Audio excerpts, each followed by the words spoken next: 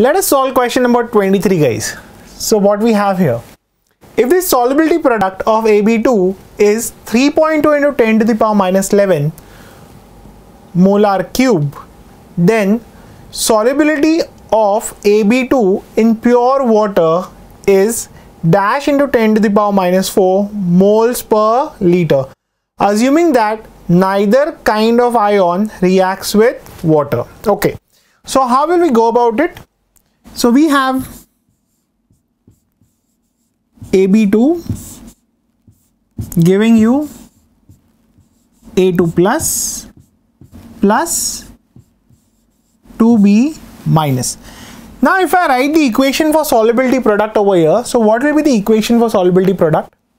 It will be KSP is equal to 4S cube, right? So what is KSP? KSP is 3.2 into 10 to the power minus 11. 3.2 into 10 to the power minus 11. This is equal to 4 into S cube. So as I solve this, what will I get?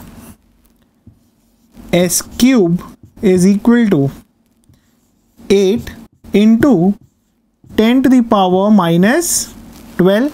So S is equal to 2 into 10 to the power minus 4. So the answer is 2, guys. Okay, very simple question, straightforward. Apply the formula and solve it. So this is 2. Okay, let us solve question number 24. The atomic number of unilunium, right? So what is unilunium, guys? If I know this, that is, I can write a symbol for this. What is the symbol for this? Symbol for this is UNU. According to IUPAC, what does U stand for? U stands for 1. N stands for, that is nil, that is 0. And again U. So U stands for again 1. So the answer to this question is what? It is 101. Hard to believe, but very easy question. And if you have studied periodic table well, you can easily write the answer to this. So let us solve question number 25. That is the last question. What we have? The rate of a reaction decreased by 3.555 times when the temperature was changed from 40 degrees Celsius to 30 degrees Celsius. The activation energy of the reaction is, take R equal to 8.314 joules per mole per Kelvin. Ln 3.555 is 1.268. Okay. So what we have over here is, this question is based on Arrhenius equation. Just that here they have mentioned decreased. So if by decrease of 10 degrees, it is decreasing by 3.555. So if you are increasing by 10 degrees, it will also increase by 3.555. So basically what is given to us? They have given us K2 by K1, which is how much? Which is 3.555, right? What is temperature T1? Temperature T1 is 303 Kelvin. Temperature T2 will be how much? 313 Kelvin. Okay, so I have K2 by K1, I have T1, I have T2. Simply what I have to do is substitute them in the equation. What is the equation?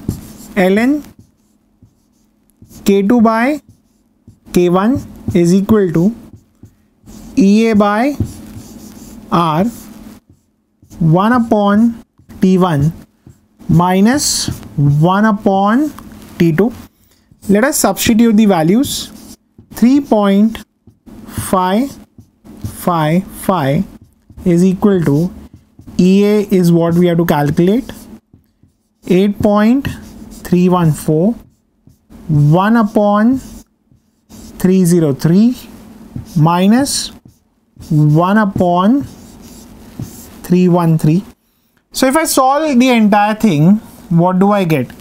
Log of 3.555 is 1.268, right?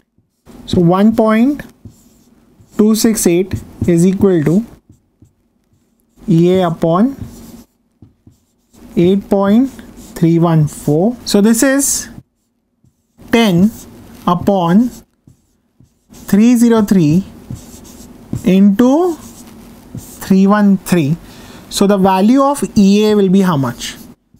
The value of EA on solving this, you will get it as 9980.7 joules per mole. Do we want the answer in joules per mole, guys? Let's see. Okay. Activation energy in kilojoules per mole they are asking. We don't want the answer in joules per mole. We want it in kilojoules per mole. So this is 99.98 kilojoules per mole. So that is our final answer, guys. So 99.98. So that was the last question of this session, guys. I wish you all the best for all your future endeavors.